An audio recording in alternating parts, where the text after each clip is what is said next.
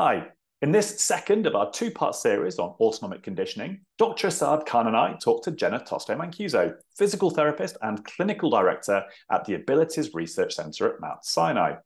We ask her about whether movement-based autonomic conditioning can help other forms of dysautonomia like GI issues and temperature regulation, how important it is to understand the issues around exertion for long haulers, and what kind of improvements might be expected from well-executed autonomic conditioning. The autonomic system dysfunction can manifest in lots of different ways, and there's lots of different triggers for that. So for me personally, if I'm performing an activity around the house, let's say I'm hoovering or cleaning up, there's a certain amount of time where my heart rate stays normal and then suddenly it goes up. That would seem to be, and I'll start to feel weird, dizzy, palpitations, right? So that's a certain degree of movement has exceeded my ability to control the autonomic system and it's gone mad. Equally for people with POTS, standing up, doesn't take long at all for the autonomic system to malfunction. But there are other things too that cause autonomic system malfunction, whether it's temperature or stress or many other things that the autonomic system has to regulate. To what degree do you see a role in reconditioning in those fields, aside from just movement, which is what you work on? Do you have a take on that? And where do you see movement in terms of how much can movement help in terms of those other factors of autonomic control? And is it possible to recondition those other sort of stimuli as well? I think that's a really terrific point and a really important point, because I think that when we think of autonomic dysfunction, oftentimes immediately we jump to this, the typical presentation of POTS or the presentation of orthostatic hypotension or orthostatic intolerance, when in reality, the symptom presentation and also the triggers can be a variety. I'm here in New York City and it is very, very hot and very, very humid this time of year. And so that can often be, a really tremendous trigger for folks with autonomic dysfunction. And to my point earlier, the clinical presentation of autonomic dysfunction does not always have to be that classical presentation of POTS or orthostatic intolerance, right? It can be in significant GI disruption or GI symptoms. It can be in inappropriate thermoregulatory balance, so excessive sweating or feeling chills and cold. So incredibly, incredibly important point. What we've seen both in the literature and in my practice is that if we start first with the idea of autonomic reconditioning through means of movement titration and movement-based intervention, we do see a carryover into those other areas and arenas. So while we can address those primary symptoms, again, things like fatigue and orthostatic tolerance, et cetera, and logistically and logically that makes sense, kind of off on the surface level, we do see a bit of a carryover into those other systems, because if we remember at its core, autonomic reconditioning is meant to upregulate and up titrate the tone of the autonomic nervous system. So the balance and the ability to work in synergy of that sympathetic and parasympathetic branches of the nervous system. So again, we do see carryover into those other areas. Other things that we can add in, again, from non-pharmacological conservative management-based approaches, and I've seen, again, both in the literature, but in my practice, tremendous help with things like breath work. I think breathing and breath work exercise is a window to the autonomic nervous system. We've known this for quite some time. We've implemented it not only from an autonomic reconditioning perspective, but also, across the continuum of movement science, even in our elite athletes, things like that. So that can be an additional measure, again, from conservative management standpoint, but within the scope of the autonomic reconditioning that I perform quite regularly, and my patients have seen great carryover, again, in not just pure symptoms, but also the secondary. When Jess put out on Twitter that we were going to be doing this video, there was a lot of interest, but there was also some negative feedback about the whole concept of autonomic reconditioning. And understandably, many in the chronic illness community are very wary of any mention of any sort of exertion. And for good reason, I guess, because of the history. And then also, even within that, there is this tension between the concept of radical rest, which is basically doing nothing, which I guess, does have its value perhaps right at the beginning, or in certain phases when you're really, really quite sick. But then you could argue that remaining active within your anaerobic threshold and not triggering PESC is still resting in a way. So how would you reassure people in the community that this is actually safe? I think this is such an incredible topic. And I know, Asad, I feel like you and I have chatted on this topic quite a bit over the past few years. And it's something I'm rather passionate about, because I want to start by saying I think it's incredibly important to acknowledge the lived experience of patients and lived experience of those with long COVID. And the reality is it can be, I think it can be, and it has been shown to be potentially triggering the idea of physical activity.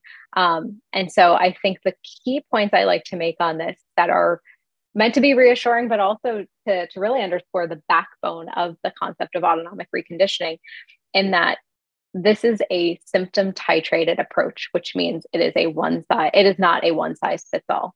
It is paramount and it's incredibly important for folks who are participating in autonomic reconditioning to understand that principles of energy conservation, principles of pacing, and again, the cornerstone of symptom titration, in that we're really following symptomatology and symptom tolerance, but following those key factors in order to inform intervention is really, really the cornerstone of autonomic reconditioning. And so for those who are wary of movement, I think the idea that the movement is introduced in a way that is respectful of symptoms and is at no point meant to push past symptom tolerance and push past points of exertion. I think that really needs to be underscored. I think additionally to that, understanding that the way that autonomic reconditioning is structured, it is meant to still be within scope of tolerance. And so if we can really drive that point home, I think that really is the most key feature to hone in on. And what kind of improvements do you see across sort of your patient group? I mean, I don't think anyone's necessarily going to think, wow, if I just do some movements, I'm going to, immediately in 2 weeks' time, I'll be completely better and I'll be running a marathon again, right? So what kind of improvements do you see, and in which sorts of symptoms do those, what can people expect if they do this in the right way, or what is the range of outcomes that you see? Yeah. So the way I explain it to patients, I don't find the road to recovery, the recovery trajectory in this case, to be linear, right? So it's not that line graph going straight up with that progression that if you do, or the example I often use was a musculoskeletal injury, right? So it's not that someone will come and it's if you do X, Y, Z for 3 to 6 weeks, we can expect definitively this outcome. What I often find is that the recovery trajectory is a bit more sinusoidal. So we're seeing these ebbs and flows and symptom exacerbations. And what we find with autonomic reconditioning over the course of intervention is that, if we think about the peaks and valleys, the peaks being flare-ups of symptoms, the valleys being stability of symptoms. Ideally, we find that we're getting less frequent flare-ups, and the severity of those flare-ups is less and less over time until we hit a point where the symptoms have gained stability.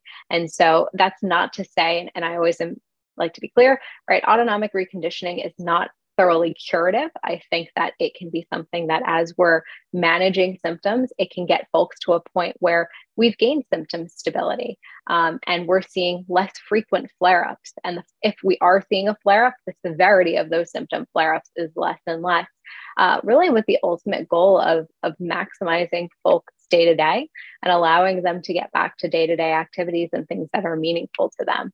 And so again, I think that when we're trying to imagine what does this recovery trajectory look like, that's the best visual that I can give. And admittedly, that's precisely what I see in my practice. I see that over time, with continued progression of the autonomic reconditioning program, folks are having more and more stability in their symptoms, and we're really getting those symptoms under control. Well, not everybody's going to be fortunate enough to access a Jenna or a therapist skilled in autonomic reconditioning.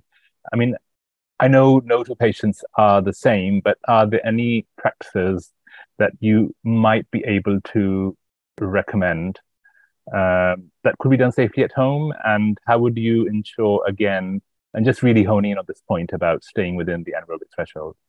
to folks who do have access to a physical therapist or an occupational therapist or any type of healthcare provider or coach that is well informed in autonomic rehab or autonomic reconditioning, I highly advise connecting with those folks in your community, just because I do think that degree of oversight can be helpful. But that's not to say that that these principles can't be implemented in day-to-day life. And so I think that for an individual who is attempting to engage in some degree of autonomic reconditioning, perhaps on their own, really, really important facets to understand is, number one, the trend of your symptoms and the trajectory of your symptoms. So what are your symptoms? What are things that you know to exacerbate them? And just maybe over the course of, say, 5 to 7 days, what does that general symptom presentation look like, right? How frequently are your symptoms flared? Going back to that visual analog scale of the symptoms, can we rate them in severity at their best, at their worst?